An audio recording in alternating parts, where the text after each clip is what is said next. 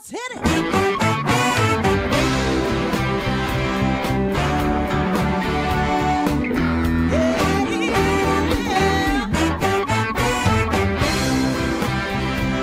Hi everyone, and welcome to Alzheimer Speaks Radio. I'm your host, Lori LeBay, and I'm so excited that you're joining us today. We are going to have a fascinating conversation as usual as we learn from people all around the world at all ages and stages of life. Stay tuned as we shift our dementia care from crisis to comfort. Here we go. What you think about, you will bring about.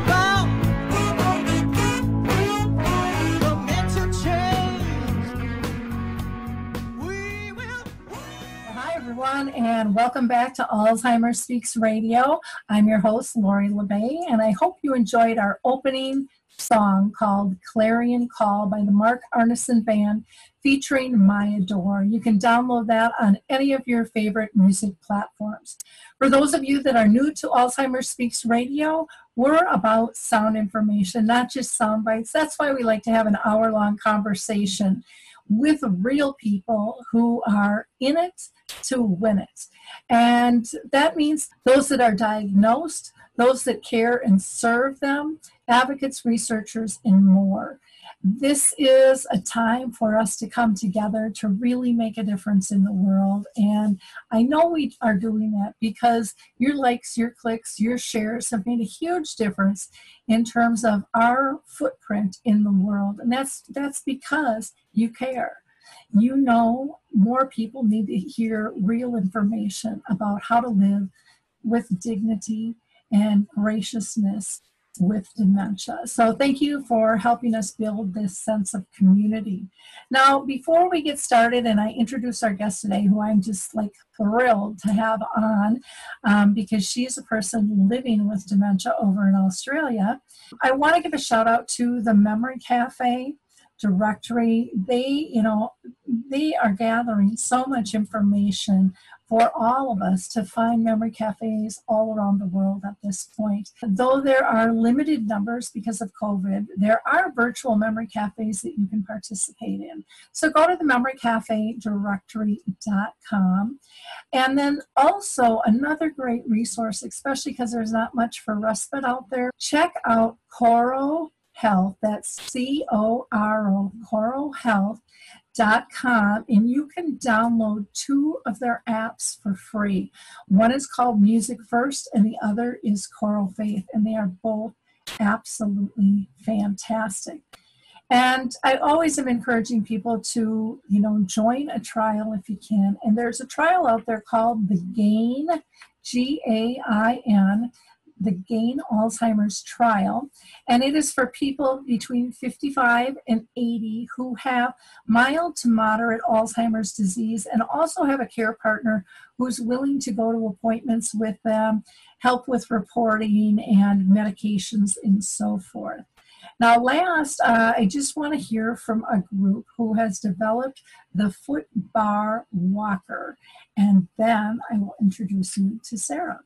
Introducing the life-changing Foot Bar Walker. I'm Peggy from Danville, Kentucky, and I'm 91 years old. The Foot Bar Walker revolutionized my care of George. The saving that I made from having to put him in a nursing home came to about $192,000.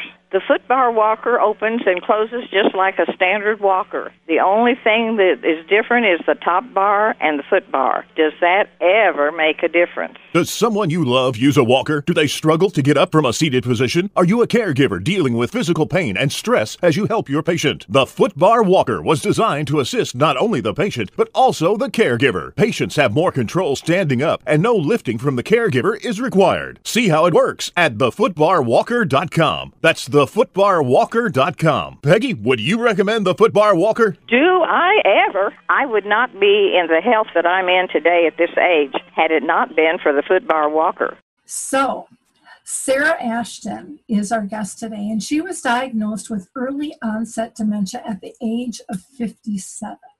Now, at that time, she was working as the senior district manager for New South Wales Health, and that was in the mid-North Coast. Now, her position responsibilities included district management of accreditation, risk management, consumer advocacy, and legislative compliance. So that's a lot of job responsibility.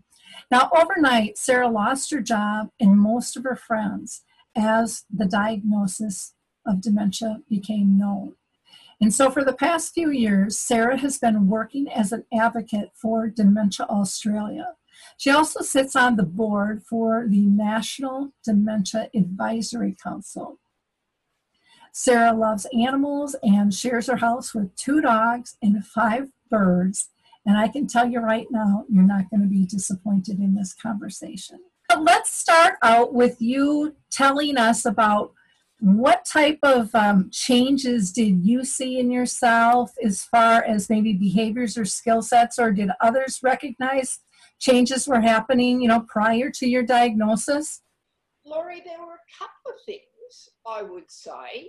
Is that I noticed that it took me longer at work. I was spending longer days at work because I seemed to have, you know, it was just taking me that much longer to do stuff. And then it was my mother, who was 97 at the time, I've got to tell you, but she was absolutely alert and orientated. And she kept saying to me, Sarah, when I'm gone, because she was very ill at the time, you must go and see about your memory. And I would be, oh, come on, Mum, give me a break. I'm looking after you. I'm working full time. Dysfunctional relatives, you know, it's all going on. A house to look after. No, there's something wrong. I'm 97. I've got a better memory than you. And this conversation would regularly happen. She'd have a go at me about my memory. And I sort of didn't take much notice of what she was saying. I put it down to a lot of stress, a lot of work. My job, as you would have recognised from the video, was quite a big job that I had to do. And I was a pretty busy woman with my work, and I didn't think much about it. When I did my neurocognitive testing the first time, which was long before my diagnosis, the psychologist, Michael, he said, oh, you're 10% below where you should be for your age group, you know. You must be finding it difficult with work. And I just dismissed him entirely. And I said, oh, yeah, you know. And I just didn't, I was overlaying other issues as the contributing factor to my signs. I did have friends after they become aware of my diagnosis who told me, oh, yes, we saw problems. We just didn't say anything to you about it. But I didn't really see anything. I associated it with other issues. And I was totally blindsided. If I had known, for example, that the fact that I have hydrocephalus, which is fluid on the brain, and I've had about 9 or 10 neurosurgeries, would cause me to be more likely to develop it, which was the contributing factor to my initial diagnosis, I would have been very aware. I would have been watching, but no, I was pretty much blindsided by the diagnosis. And it wasn't until we went through the whole sequence of things and, I don't know, somebody suggested I went and saw Dementia Australia up here at our local office, and I did. And I took my information because I think he knew. He was a doctor, and he said that he now a parliamentarian, and he said, look, go and see them. They might be able to give you memory exercises. I went and saw them, and we went through all the information, and just to set the scene, he handed me a piece of paper with the top folded down. And he said, tell me what you think of the things on this list. And I went down them and I said, oh yeah, they're all me. And there were 10 items, all related to dementia. And he said, now I want you to open the top.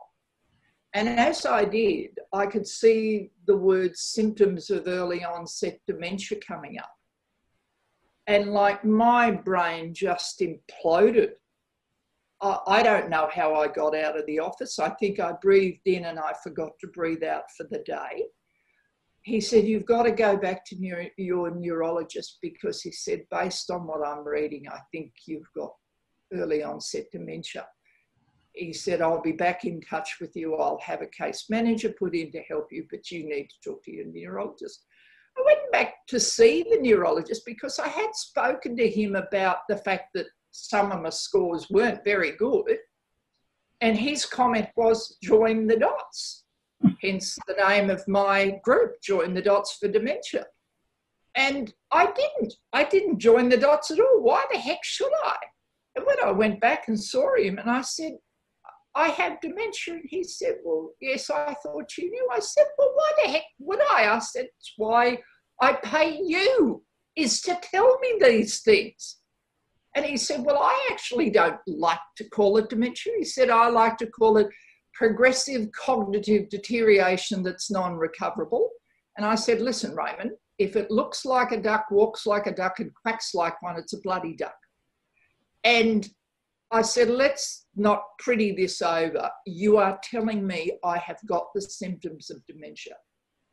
Well, yeah, he said the scores are pretty bad. You can't go back to work now, because I'd had a second brain operation within 3 weeks. And I just sort of, my eyes popped and I got myself back to Port Macquarie, and I spent a long time in denial. I had a heap of long service leave and annual leave and sick leave, and I just stayed on that. And then he very kindly wrote to my employers and told them what was wrong, and they just very kindly wrote to me and told me I didn't have a job anymore. Oh my gosh. Yes, that was a moment after 40 odd years of working for them. And so fortunately I was secure. I had my own home. I was okay. And we have what we call the disability pension out here, which I was able to get. And that allows me to live modestly, not lavishly, but modestly. And I had some savings. So I manage with my day-to-day stuff. I can't travel anymore. So I don't have many wants and needs, and I stick to home. And after 2 years of being curled up on the couch in the fetal position, I decided to get up and get on with life and try and work out how I was going to manage the new me. I think aside from losing my job, the other great loss was I lost friends hand over fist overnight. They just vanished. Like, you would have thought they were afraid I was going to run down the street naked or something, because they just shot through. And I had to start again, and I had to find a new pathway in my life and some new purpose and some new direction. And that took a long time. It's still a developing thing. This COVID thing has shot it to pieces, because all of the things I had that I was doing, the meetings I was attending, I was looking after the dementia garden at the hospital, I was doing a lot of stuff. I was suddenly cut off from doing it. I'm still not back doing it, except by Zoom for the meetings. And so I'm back to being in this sort of isolated stage at the moment. But, you know, life is just, it's a new normal. It's a new normal. And fortunately, we have out here a thing called the National Disability Support Scheme, which provides household support in the home, a budget for it. And each year I get reviewed and I get a budget that helps me over and above my pension to do things like because I don't have control of my hands anymore with one of my medical problems, I get help with mowing and with gardening, and I get help with cleaning, and I can't cook anymore, so I get help with food preparations, I get help with shopping. Anything I need done, I have a case manager through Dementia Australia. I have a support person who does things like books trips if I've got to go somewhere. I've got lots of help. I am extremely and eternally grateful to the government for developing this scheme. It was developed under the Labor government, and I will be forever grateful to the Prime Minister at the time, Kevin Rudd, for developing this scheme, because it's a beauty. It is helpful, and we're lucky to have it. We are very lucky. In the U.S., we don't have anything comparable to that. In fact, people who are diagnosed, especially young onset, they have to fight to get a disability income. Sometimes they're turned down 3 times, have to hire a lawyer to go through the process. And it's just, it's disrespectful and demeaning that you have to scratch and beg to get some basic services. But then as far as the additional services you have, that's really, really rare. So we've actually had that. I give this very poignant example. We had a young girl that I know from, or knew from down Victoria way. She has a well-publicised story of her diagnosis. Rebecca was 35 and 6 months pregnant when she was diagnosed with Alzheimer's caused by the gene, the Alzheimer's gene. Now, they tested everybody else in her family. She was the only one. They tested her little girl when she was born. She didn't have it. But by the time, it was so aggressive, it just ravaged her brain. And from the 6 months of pregnancy to when she had Amy, she didn't realise someday she'd had her, and she died within 12 months of her being born. Her husband could not get her a pension initially because our government kept saying, no, she doesn't have Alzheimer's, she's too young. She's too young. And like, come on. And eventually, after copious doctors' letters of support and all of that, but it was well by the time that she was in a nursing home. It was an awful circumstance for them. But yes, people get very surprised when they hear there's over 100 types of dementia, that 6 of them are children's dementias. And the youngest one I've ever known is a little girl who was 2, diagnosed with it and died at 2.5 of a thing called Newman-Pick's disease. Well, it happens. And as a community, it behoves us to become informed. As government, it behoves them to become informed so that people do not suffer unnecessarily because of something that is totally beyond their control. Totally. Yeah, well, I agree. What was the most difficult part of getting diagnosed for you? Most difficult part, I think, knowing the diagnosis. I'm a clinician. I am a nurse by trade. I trained back in 1977, a long time ago. And I had nursed, I ran a rehabilitation and stroke ward, and so I had dementia patients on my ward.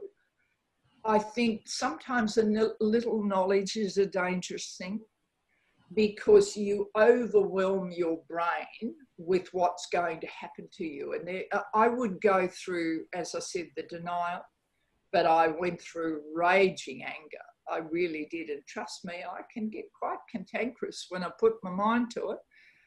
But it was that understanding of what the general progress was. And just to give you some perspective, at the time I was diagnosed, there was a little group within the sort of support group formed where we'd go and we'd meet once a month through Dementia Australia. And there were 7 of us diagnosed at the time, which is now 5 years ago. Would you like to imagine how many of those people are still alive? They were all early onset dementias. Could be maybe half, not even. 1. You? The last one died, John, my darling friend John, and Hazel always never minds me talking about him. He died at 51 in November, and John's dementia just basically burned through him within 5 years.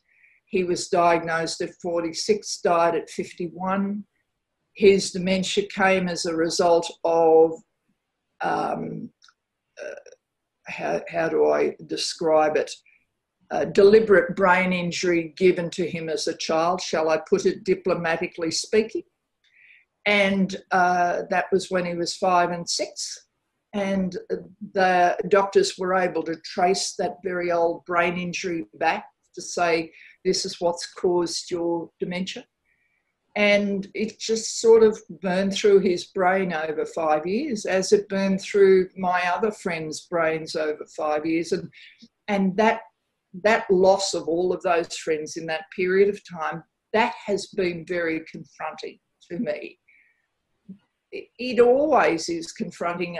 I sort of, I never know how I'm going to feel about it from one day to another. As I said, I think I've got a very uneasy alliance with dementia.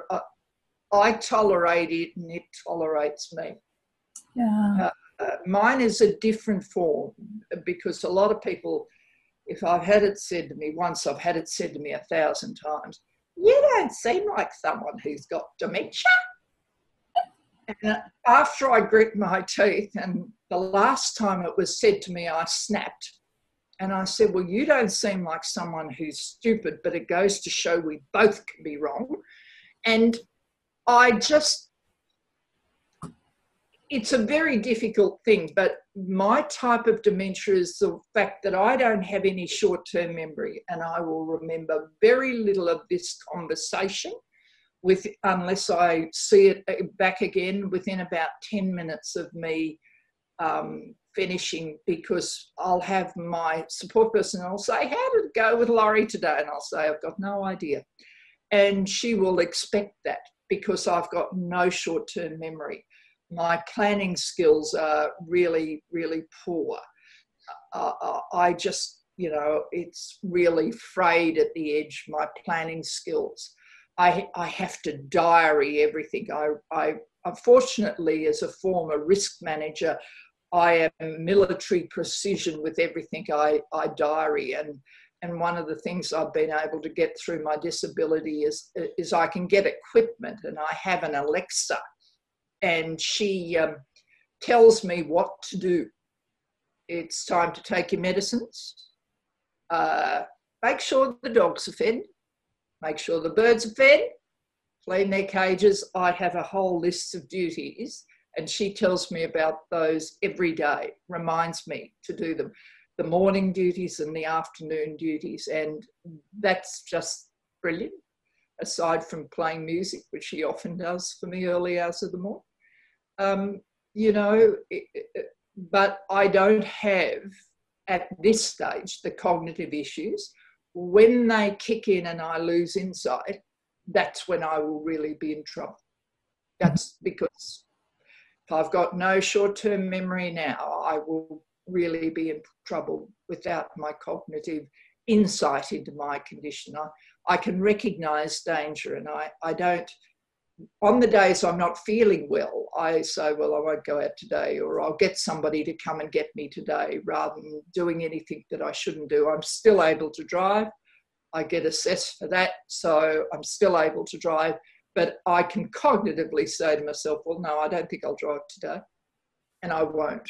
Because some days your brain flatlines. Don't ask me why, but that's how I describe it. It flatlines. You had mentioned using Alexa, and I was just reading an article today, and I had never heard of anybody doing this, and they use it as their short-term memory. So they'll say, I put my keys on the kitchen table, so when I ask later, where are my keys, Alexa knows where my keys are, or if I've locked the door, so that they know. And I thought, that's brilliant.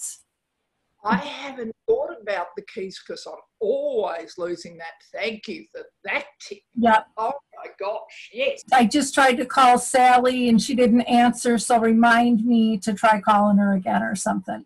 Now, the interesting thing is I don't like the phone. Mm-hmm. And a lot of people I know with dementia don't like using the phone. I don't like talking to a disembodied voice. I don't mind Zoom because I can see you, so I can associate the voice. After a while, I feel like I'm lost in this void. I would have the smallest phone bill on record because I don't use it. I use SMS on my mobile, but I don't tend to use the phone very much at all. Well, I think that's common. I hear more and more people say, I didn't know that I read lips and that I was reading all the nonverbals, and without it, it doesn't make sense to me. The other thing that I always like to mention to people, because not a lot of people associate it, is one of the earliest problems I found is that my skin, the pathways between my brain and my skin have changed. And my skin can become incredibly itchy in just patches all over the place, or a patch on my back or something like that. And sometimes water can irritate it. And when I talk to nursing staff and I say, when you have that patient who you go to shower them and you say, now, come on, Mrs. Smith, we're going to do a shower now. And they go, no. You need to understand that feeling of water on their skin is just making their brain implode between their brain and their skin. And so I always suggest to them, get a handheld shower, start from the feet up and work up the legs. And so many nursing staff have told me they have changed their practice to do that, and it's made such a difference with the patients, because they didn't realise there was such an issue. And they will constantly, they will always be rousing on patients, not rousing, but, Mrs. Smith, don't scratch your skin. It is something going on between the brain-skin pathway. Sometimes I will walk for an hour or two just to try and disrupt what I feel is going on between my head and my skin, that I really want to rip it apart. And it's something that a lot of people say, oh gosh, Mum doesn't like to shower, or Mum's constantly picking at her skin. They'll feel like there's ants on it. Sometimes I feel like I've got sand under my skin, and it drives me nuts. And I always like to talk about that one because not a lot of people recognise it. My GP didn't know about it. Well, I told her. She said, oh, no one's ever mentioned it to me. I said, well, have you ever asked? Yeah. And she said, now knows to ask. Well, you know what I found out, because my mom had the same issue with showers. And so I asked Tipa Snow, who's a big international trainer. Oh, I love Tipa. I know. And she said, oh, Lori, she says, what most people don't know is that as we age, we lose our fat pads. And I said, well, my mom's a big lady. And she says, it has nothing to do with weight. It just, our nerve endings in our body change. And so when that shower comes on, it's brutal. It's this brute force, and they don't understand the water's coming on. Even when they hear it, it's just, what's going on? There's a new noise. They're not connecting that. And then all of a sudden there's this pounding. So she had suggested, that we do the handheld shower and do a rain handheld shower, so it was lighter, so it wasn't that hard force, and then it's starting at the feet. So when I went to her, she happened to be living in a nursing home, so when I went in, I said I want to donate handheld rain showers for all the bathrooms. And we had this whole conversation, and he just said, Lori, you have this strange timing. He's like, why do you want it? So I explained it. And he says, what else would you like in the bathrooms? And he pulled out plans. He says, we're in the process of redoing all our bathrooms. And so then we talked about color changes. We talked about piping in music. We talked about having heated towel bars and heated floors and aromatherapy. And he was just shocked he's like, oh my gosh, all this makes so much sense. And I said, well, and then I said, the last thing I have, and I said, I don't know if you can accommodate this one, but teach your staff to sing their old songs when they're in the shower with them. Because it just brings, music brings so much peace and joy and stuff. And he just kind of laughed. I don't think they ever did that one. But it was just that point of you have to take in the whole environment and the physical body and then understand everyone's going to react different. Even earlier when you were talking about losing, so many of your friends in such a short period of time for early diagnosis. My mom was she started showing symptoms in her mid-50s. She didn't get formally diagnosed for 10 years because they kept blowing it off to her hormones, even though my mom would say, this ain't my girlfriend's hormones. She knew. And then she lived a long time. She lived 30 years. And people kept saying, well, she can't have it. You don't live that long. And I'm like, they don't know enough about the disease yet. Everybody is a little bit different with this whole thing. And I truly believe my mom lived as long as she did to teach me so that I could teach others and make a difference in the world and try to shift our dementia care culture. I mean, I think she fought tooth and nail to just keep teaching me these beautiful life lessons that apply to all of life, not just dementia. And okay. I always am amused when I read in the papers or see on the news that they're getting close to a cure on dementia. I love that one. And then I say, well, they've only got another 101 types to go. Yep. Because what they need to understand is they're only looking at one specific type. And every one of them, like, I tell people when you go to a doctor and he tells you, well, mum's got dementia, your first question's got to be, well, what type? Well, and the number of patients that get, or relatives that get said to them, don't worry about the type, just know they've got dementia. Well, no, that doesn't work, because you need to know the type, because you then need to say, well, okay, what part of the brain does that affect? And what does that part of the brain normally do? Yep. And then what symptoms will that cause that I need to watch with mum? And if he says, well, you don't need to worry about that. What you need to worry about is changing your doctor. Because if you don't have a doctor who is prepared to accept that you need to know very specifically what's going on, and that we think it's a type of vascular dementia. Mine's a mixed one now. I started out as hydrocephalus and it's migrated in that there's a vascular component in it now. You have to know, well, what does that do to you?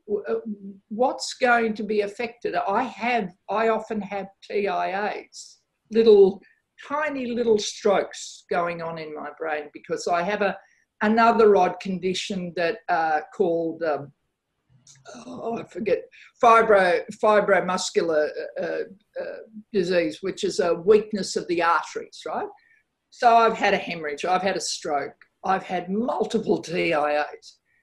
And I can just be walking along a street, as has happened, and I can fall over, right? And I have a care watch, which is a phone as well, and I can press that care watch and get help. Because the first time it ever happened was before I got the care watch.